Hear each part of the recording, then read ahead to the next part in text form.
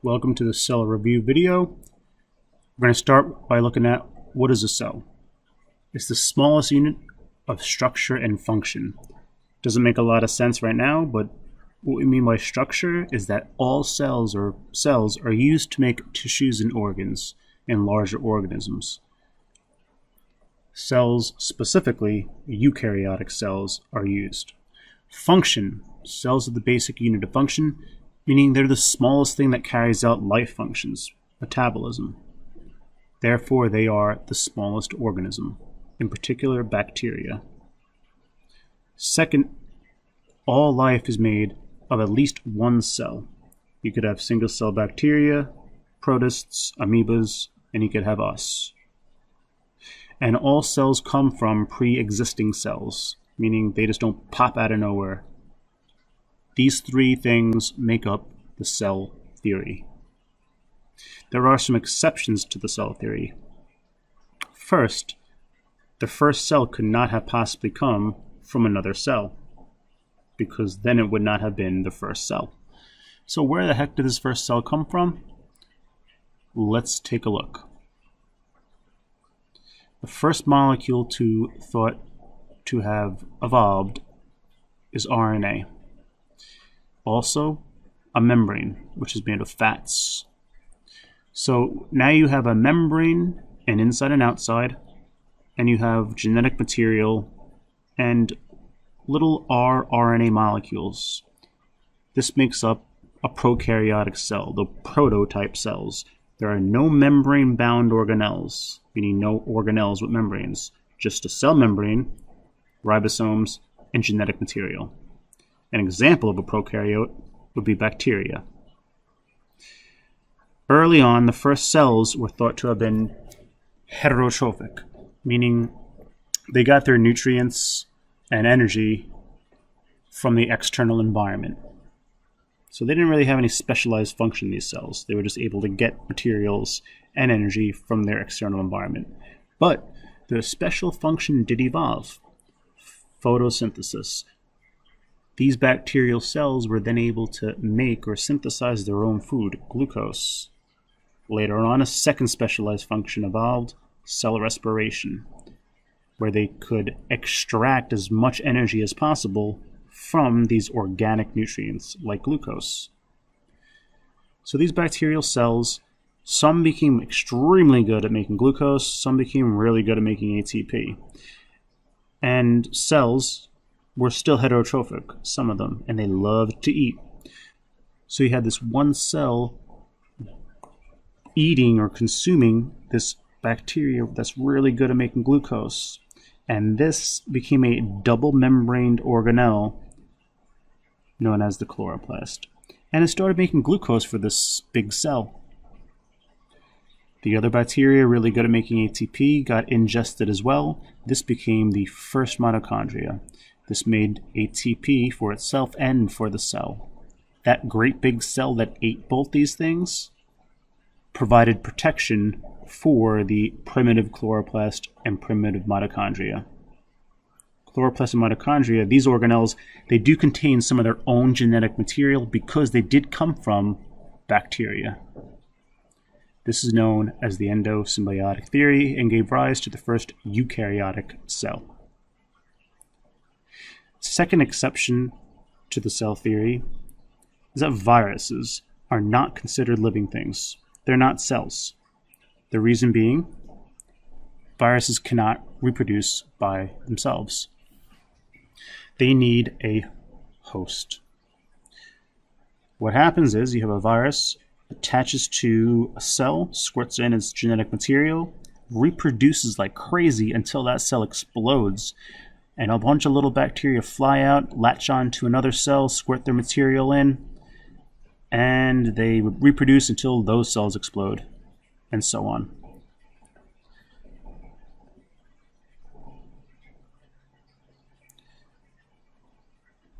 So we're going to go back to an idea. Cells are the basic unit of structure, meaning you need them to build things. Let's see how that's done. Start with one cell. If you put a whole bunch of similar cells together, you get a thing known as a tissue. And usually tissues are gotten for like biopsies to see if you have, a cancerous cell or something. And they get a tissue because you might get a good cell if you just take one, but if you take a bunch, you might get some good cells, but you'll also get the bad ones, so you have a more accurate test.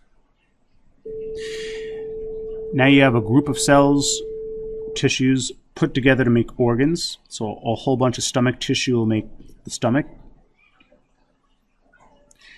Similar organs will make systems, organ systems, like the circulatory system, digestive, and nervous. And all your organ systems will make up a complete organism. These organ systems will carry out metabolism, life functions, for an organism. But what about a little cell? What carries out life functions for cells? For that, we have to look at things that are smaller than cells. We'll have to go inside a cell and look at these parts being drawn right now. These are known as cell organelles. They carry out life functions for cells. So organ systems carry out life functions for big organisms like us. Organelles carry out life functions or metabolism for individual cells. These organelles use and make things called compounds. Things like glucose, C6H12O6, oxygen, O2, and carbon dioxide, CO2. And if you want to take it further, compounds are made up of atoms. Atoms are made up of protons and neutrons and electrons. So let's now take a look at the organelles and how they carry out these life functions. Taking a look at a plant cell, and we're going to look at the outer barrier cell wall. You only find this in plant cells, and you must know the reason. Reason is that they can't move. They have to take what's given to them. Cloudy day, a sunny day, dry conditions, very wet conditions. It's used for protection. Generally, it keeps the cell from exploding. It's a tough outer barrier. It's made of material called cellulose. Material is gaping holes in the cell wall. It does not really control what goes into and out of the cell. It just prevents huge things from getting in. But this sugary cellulose is really undigestible. You find it in outer covering of seeds and things like corn. You eat it, and it comes out the same exact way as you ate it. There are certain organisms, like termites, they have bacteria in their gut that are able to digest this cellulose or wood. The inner thing, the inner barrier, is referred to as the cell membrane. And it's made of these little jellyfish-looking things, referred to as phospholipids. You also have these green things in there as well. These are proteins that are sporadic in the cell membrane. So the cell membrane's made of phospholipids, and is found in all cells, prokaryotes and eukaryotes. The phospholipids, you're going to find them in two layers. Therefore, the cell membrane is a bilayer of phospholipids. The little circular head is the phosphate. The little stringy things at the bottom, they're lipids or fatty acids. Those lipids are hydrophobic. They don't like water. And the little circles, the phosphate heads, love water, which allows water to go up to the outside of the membrane and all the way up to the membrane on the inside. These specialized proteins, they allow cellular messages to be transmitted. They allow certain materials to go in and out, and even tough material, things that are charged, like ions. It allows that material to go in. It may require the use of energy, but nonetheless, the cell membrane allows things to go into and out of the cell. Therefore, the cell membrane regulates what materials enter and leave. That brings us to the life functions that are carried out by this thing. Cell membrane carries out Regulation, meaning it controls what goes in and out. Excretion, because it controls what goes out. Nutrition, because it controls what comes in. And transport, because it controls what goes in and out. Spells out a little acronym, RENT. The cell membrane also goes by many names. First major name is the phospholipid bilayer, because it's 2 layers of phospholipids. Cell membrane is also selectively permeable, doesn't let everything in and out. You could also think of it as a semi-permeable. It's kind of permeable. It lets some things in and some things out. The final name for the cell membrane is the plasma membrane. It gets this name because it is a bendable, flexible membrane.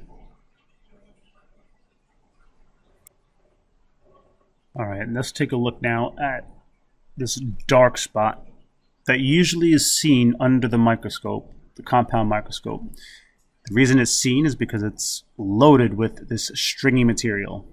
We have 46 strands of this stringy material in the nucleus, referred to as DNA. We have 46 strands of DNA, or 46 chromosomes. That's our genetic material. And the DNA is the instructions to make all the proteins in a cell. Proteins control our characteristics, or our traits. There is a little spot in the nucleus where the DNA overlaps, and it leads to a little dark spot in the already dark nucleus. That's called the nucleolus. This DNA here has the instructions to make ribosomes. This is where ribosomes are made. Ribosomes just consist of rRNA, ribosomal RNA. Let's see how this is happening. The DNA will split open, as shown here, and the instructions in the DNA will allow this new little red strand, the rRNA strand, right here, to be drawn, or to be made. The rRNA will break away, and it will start to fold on itself. And it will fold eventually into a little ball known as a ribosome. Ribosome's purpose in a cell is to synthesize proteins, and they use the DNA instructions, the rest of the DNA instructions, to do so. Again, ribosomes are made of rRNA. No membrane at all. Around this nucleus, you have a system of tubes. Take a little time to draw. These tubes, some of them, have little round dots on them. Those are ribosomes. Always are represented by little dots. The endoplasmic reticulum is the system of tubes around the nucleus, and ribosomes will attach to it, or they'll be floating in the cytoplasm. Again, ribosomes make proteins. The ER, or endoplasmic reticulum, that has the ribosomes attached is called the rough endoplasmic reticulum, or the rough ER, RER. This is the site of protein synthesis, but not just for any proteins. These proteins will ultimately leave the cell or become part of the cell membrane. There are exceptions, though. Lysosomes and peroxisomes do get their proteins from the rough ER, even though they're inside the cell. So rough ER makes proteins that leave the cell or become part of the membrane, with 2 exceptions. The free ribosomes, they make proteins that will stay in the cell. These proteins usually get incorporated into the organelles and allow the organelles to carry out their functions.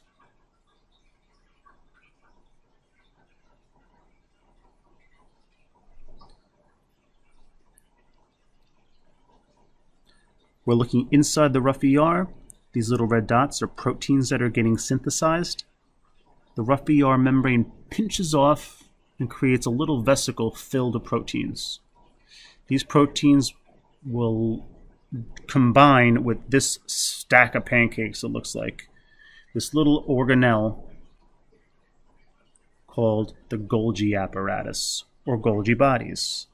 The proteins will go from layer to layer in the Golgi and become functional. Once functional, the proteins pinch off from the Golgi, combine with the membrane, and the proteins will leave.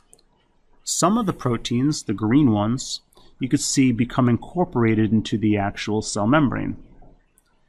Again, these proteins come from the rough ER. Rough ER makes proteins that leave or stay in the membrane. The Golgi bodies are an intermediate. They will modify the proteins, making them functional, and it also tells the proteins exactly where to go. Kind of like a postal service.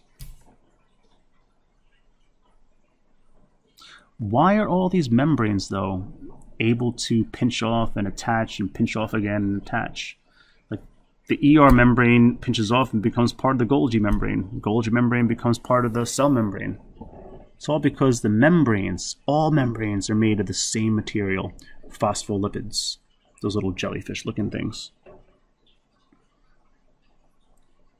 The next logical question, where are all these membranes, these fatty membranes, made? They're made in the endoplasmic reticulum that's smooth, the smooth ER. Smooth ER, right here, is responsible for lipid synthesis, or the synthesis of fats or lipids.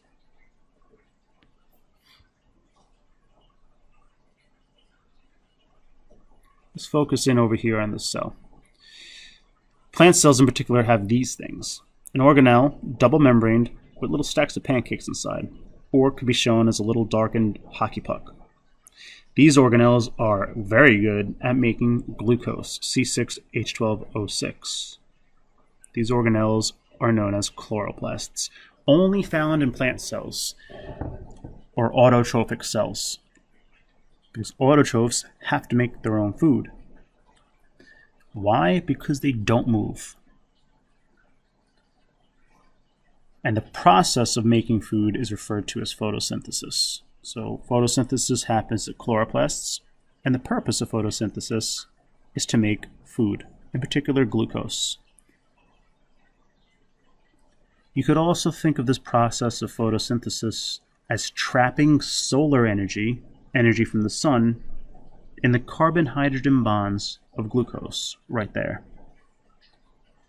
So the sun's energy goes to the chloroplast and becomes trapped or incorporated into the glucose molecule. Where do the atoms come from? The carbon and oxygen and glucose come from carbon dioxide. And the hydrogen in glucose comes from water. The extra oxygen from water becomes free oxygen. So all the atoms are accounted for, the energy is accounted for. We know where everything comes from and what it becomes. Why do cells need glucose? It's going to be used by this organelle to make usable energy called ATP. And if just glucose is used, only 2 ATP are made. The atoms have to be accounted for. So if you use oxygen, you're going to make 36 ATP, a lot of usable energy. ATP is usable, glucose is stored chemical energy, and the sun is referred to as solar energy. So it goes from solar energy to stored chemical to ATP usable. This organelle that rips out the energy in glucose and makes it into ATP is called mitochondria.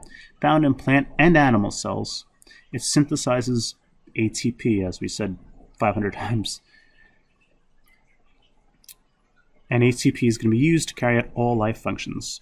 This process of taking energy out of glucose and making ATP is known as cellular respiration. These two organelles, as mentioned earlier, they used to be bacteria. And what led people to think this is the fact that they have two membranes and they also have some of their own genetic material. So just going to draw a quick little picture. It's the chloroplast, double-membraned organelle with stacks of pancakes inside. And here's the mitochondria with one membrane and the inner membrane that's squiggly lined. Plant cells will generally use the glucose right away, but they do make a lot of extra. And all the extra glucose will be stored in this large central vacuole. Glucose will be stored as a long molecule called starch. So this organelle right here is a vacuole. And it doesn't only store extra glucose for food, it stores water and also waste. It must be noted that a vacuole, in plants, they have one very large central vacuole. That's different than animal cells that have many small vacuoles. The reason plants have one large central one is because they can't move. It all goes back to they can't move. So they must store as much material as possible. Our last organelle in this picture, this thing called a peroxisome. It regulates or controls the pH of the cell, and that's necessary for proper cellular function. Certain enzymes and chemical reactions only happen in certain pH levels. So where do these proteins for organelles come from? We did mention it. Free ribosomes, you got it. Except for the lysosome and peroxisome. Let's look at this cell. Not square, it's more circular. This is an animal cell. It has a lot of the same organelles that I'm just drawing in right here. But it does have some differences. It has many small vacuoles as opposed to one large one in plants. Animal cells, besides being round and having small vacuoles, they have this organelle that will go up to a small vacuole with food and it will combine with it. And it can because all membranes are made of phospholipids. And it will unleash digestive enzymes or hydrolytic enzymes into that vacuole to break down the food into nutrients. It's kind of like the stomach of the cell. Now, it's only found in animal cells because they have to eat stuff. And if you eat stuff, it has to get broken down. And now you have a vacuole with nutrients. So, in summary, this is a lysosome. Contains digestive enzymes only in animal cells because animal cells, as we said, are heterotrophic. They eat stuff. Brings us to another idea. Glucose is not made in an animal cell. Animal cells must eat or consume glucose. Once eaten or ingested, it has to pass, in order to be ingested, it must pass the cell membrane. And once it does, it goes to the mitochondria to be transformed into usable energy, ATP.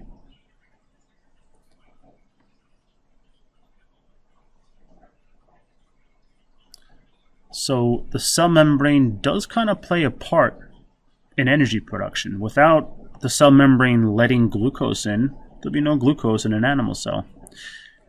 So the cell membrane and the mitochondria are indirectly and directly responsible for producing ATP in heterotrophs, because glucose must enter the cell membrane involvement, and the mitochondria rips out the energy and makes it ATP. Animal cells also have these little things called centrioles, only in animal cells. And they're going to be important for cell division. They're going to act as little anchors for spindle fibers, string-like ropes that wrap around chromosomes and tear them apart. So on the left, I have an animal cell dividing. On the right, I have a plant cell. These little red lines are the spindle fibers. In animal cells, they have the centrioles for the spindle fibers to attach to and pull the chromosomes apart. In plant cells, they have the cell wall as an anchor for the spindle fibers to hold on to. Therefore, centrioles are not needed. Let's take a look at plant and animal cell comparison. Plant cells, of course, have chloroplasts. to make food, glucose. They also have cell walls that give them a square boxy shape for protection, and they also have a large central vacuole. They have all these things because they can't move. Animal cells have centrioles and lysosomes. Centrioles because they need anchors for cell division, for the spindle fibers to latch onto. Lysosomes because animal cells eat things, and those things or food must be digested. Prokaryotes and eukaryotes. Both of them account for all the cells on Earth. Prokaryotes are prototypes like bacteria. Eukaryotes are advanced. They have membrane-bound organelles. Therefore, all cells, prokaryotic and eukaryotic, contain or have a cell membrane. You need an inside and outside. They have ribosomes made of RNA, no membrane. Cytoplasm, which is liquid, carries out transport, and they have genetic material. Thank you for watching. Stay tuned for the next video.